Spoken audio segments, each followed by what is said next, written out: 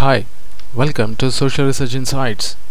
The purpose of Social Research Insights is to promote open source software for data analysis for both academics and corporate research needs.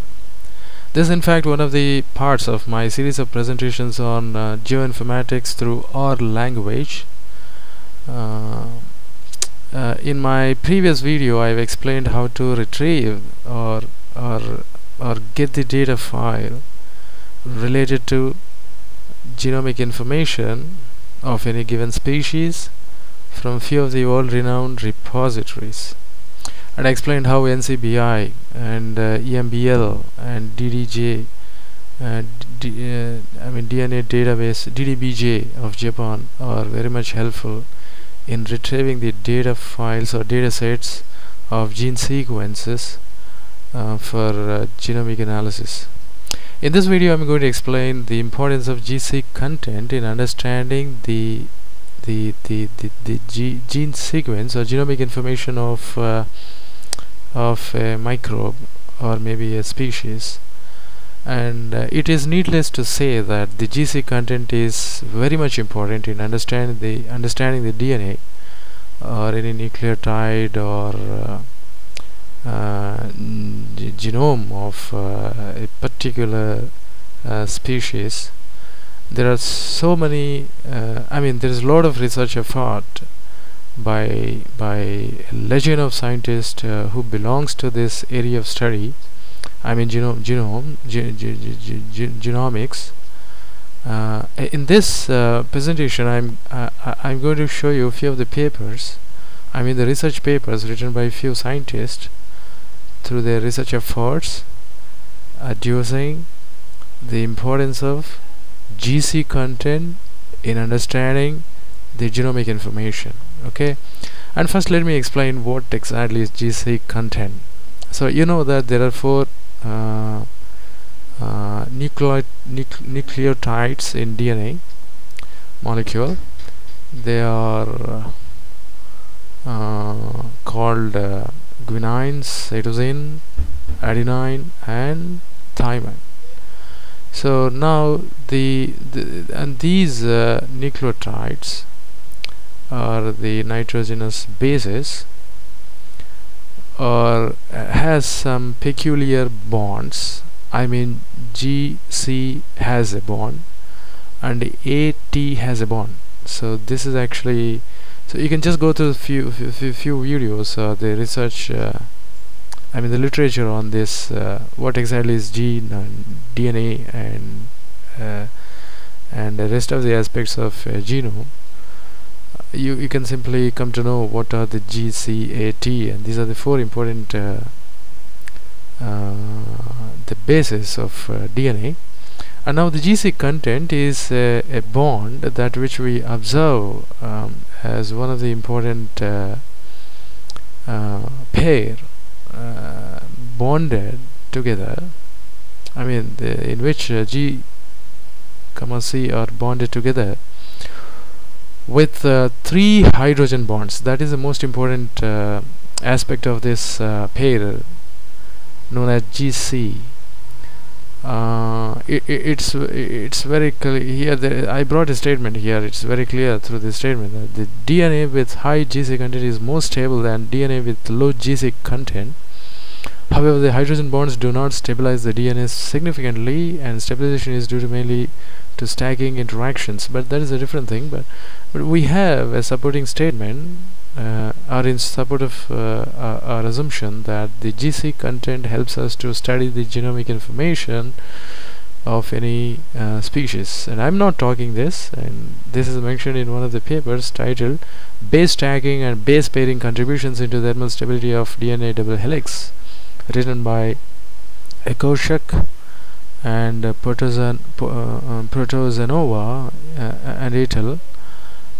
They in fact mention this statement that the GC content helps us to understand the stability of DNA. So if the DNA is stable, which simply means that the species is highly evolved in evolution process. So with this notion we got to take this point as a valid observation for genomic analysis. Okay, and next there is another paper titled Analysis of Intragenomic GC Content Homogeneity Within Prokaryotes, which is published in BMC Genomics, and this is the link to that paper. You can see that URL highlighting when I put the cursor on this footnote, and this is written by John Bolin and with a few other researchers, and they did a wonderful research on some certain species. They used a peculiar method called GC-VAR, and this method helps them to understand the variability or variance of GC content or GC segments in DNA. And the observation goes like this: a low GC-VAR indicates intragenomic GC homogeneity, and high GC-VAR indicates heterogeneity. What simply means that if the variance is high, the genomic there is lesser genomic homogeneity, and if the variance is high, GC variance is high, then the genomic heterogeneity has been observed. And there is they did some regression analysis, and they state that the regression analysis indicated that the GC-VAR was significantly associated with the domain, that is archaea and bacteria, phylum and oxygen requirement. GC-VAR was significantly higher among anaerobes, which means the species that doesn't require oxygen, and than both aerobic and facultative microbes, which means highly organized or evolved species. So I mean, finally I can it is very clear that the GC content can help us to study the genome of a species. Not only that, and it also helps us to understand the advancement of a species in evolution process. And there is another paper which is written by Peter Ekoshak with a few other researchers, and the title of the paper is Base Stacking and Base Pairing Contributions into the Thermal Stability of DNA Double Helix. There are so many papers that talks about the bendability and the thermostability and a few other transitions, and this is one of the papers which belongs to that category. And here the paper goes like this, and the paper mentions that and the researchers try to mention that for all temperatures and salt concentrations employed in present study, in this study, base stacking is the main stabilizing factor in the DNA double helix. So which will simply mean that the base stacking means the pairs. So the GC or AT pairs observed as the stabilizing factor rather than the external the conditions. AT pairing is always destabilizing, and the GC pairing contributes almost no stabilization.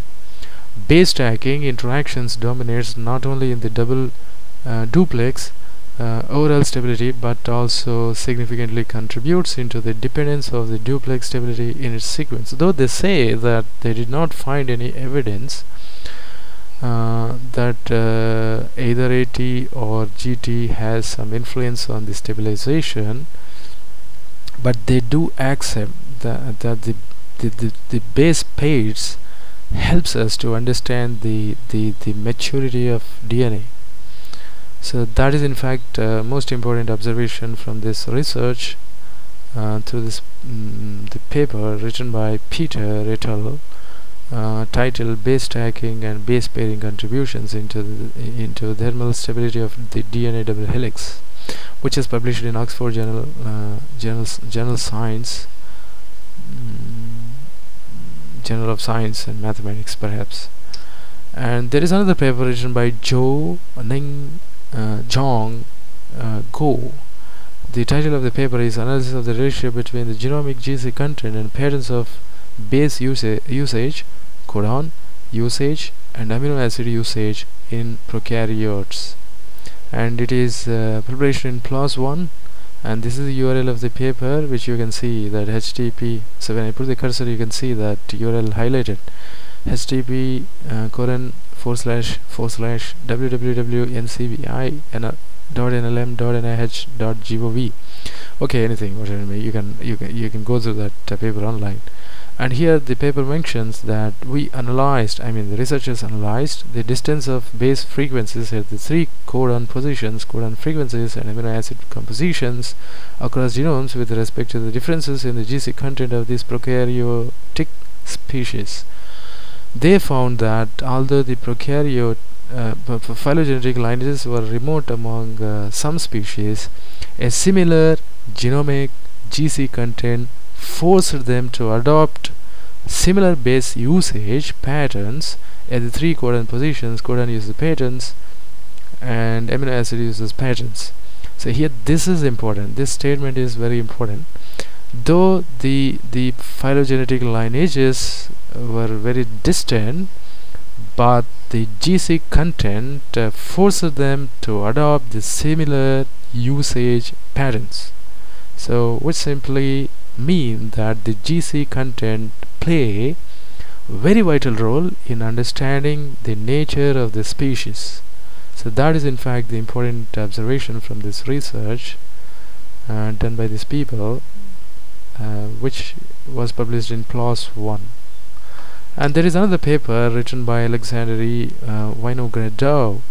The title of the paper is DNA Helix, the importance of being GC rich, published in Nucleic Acid Research, which is again from NCBI. And the paper mentions that in genes and intergenic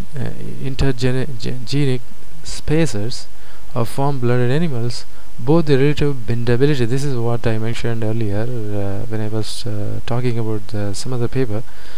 There's a lot of research on these aspects of genome, like bendability, ability to B-jet transition, and thermostability. So this paper rather concentrated on these aspects of genome.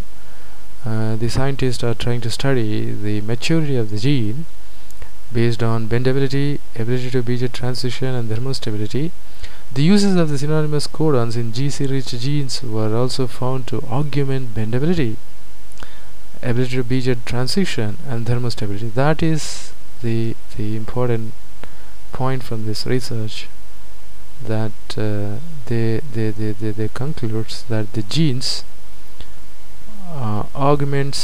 develops automatically based on the bendability, and the development of the gene can be studied with the help of the bendability, ability to B-jet transition, and thermostability, and this is highly related to GC rich genes, and this is very much true to the genes that were rich in GC content. So that's the most important observation from this paper.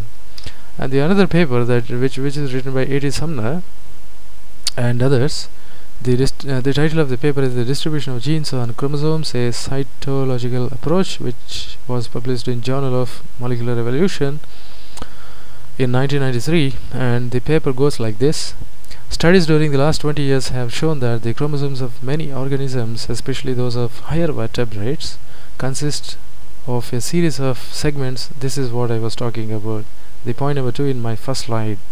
The GC content is organized in segments I mentioned earlier, and this paper mentions the same point. Consists of a series of segments having different properties. Consist of a series of segments having different properties. The different segments happen to have different properties. These can be organized as, for example, G and R bands. We have therefore sought to study the distribution of genes on chromosomes using a cytological approach in conjunction with the universal makers for genes. So here it is very clear that the properties of genes depends on the segments, the GC, AT, and other rest of the segments, and this is or in view of G and R bands. So we can understand, we have some supporting observation from this research that the GC content helps us to study the species. And there is another paper, rather this paper is more, this paper rather more important than the rest of the papers. And this paper they tap the concept to the navel, by bringing more emphasis on the GC versus AT differences and the importance of GC content. This paper was written by Jeffrey, Kathleen, and Kathleen. The title of the paper is Analysis of Genomic GC Content, Codon Usage, Initiated Codon Context, and Translation Termination Sites in Tetrahymena. This was published in Journal of Eukaryotic Microbiology in 1999, and I will try to study the entire passage because this is rather more important compared to the rest of the studies. The paper mentions in this way that in recent years the amount of molecular sequencing data from Tetrahymena thermophyla has dramatically increased.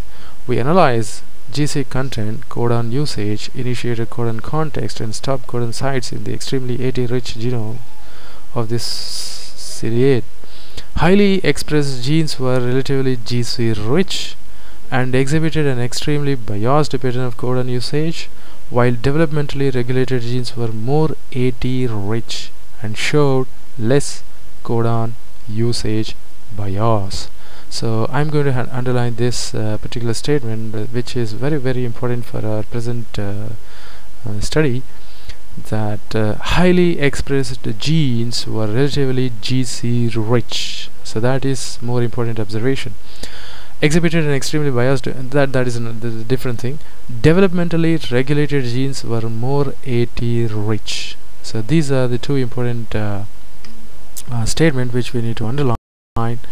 Highly expressed genes were relatively GC rich, and developmentally regulated genes were more AT rich. So we have a mind-blowing evidence from the study that the GC content helps us to understand the nature of the species, and also helps us to study the genome of any given species, and also helps us to study the advancement of the species in evolution process. So this is actually the purpose of this presentation.